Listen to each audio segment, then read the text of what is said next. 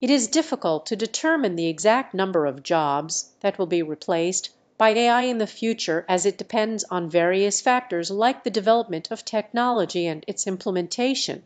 While AI has the potential to automate certain tasks and replace some jobs, it also creates new opportunities and can enhance existing roles. The impact of AI on jobs can be seen as a mixed bag with both positive and negative aspects. On one hand, AI can lead to increased efficiency, improved productivity, and the development of new industries. On the other hand, it may also result in job displacement and require individuals to acquire new skills.